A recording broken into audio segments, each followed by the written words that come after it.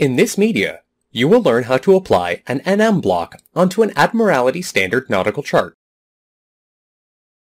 The necessary updates are applied to blocks when the nature of update is too difficult to cover it by textual NM. In a block, the new information is not included within 5 mm from its edges. To apply an NM block on the nautical chart, we need materials like ruler, glue, pencil, .25 correction pen, scalpel, and eraser. First, take the block and cut it out such that the black line around the edges of the block is also removed.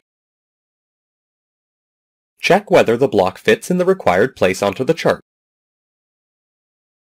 Indicate the NM number on the chart by using .25 correction pen in the place where the block needs to be fixed. If the block peels off, one can use this NM number to find the updates.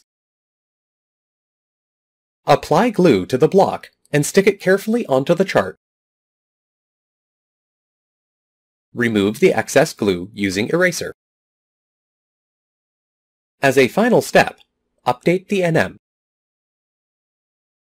Thus, you have learned how to apply an NM block onto an Admiralty standard nautical chart.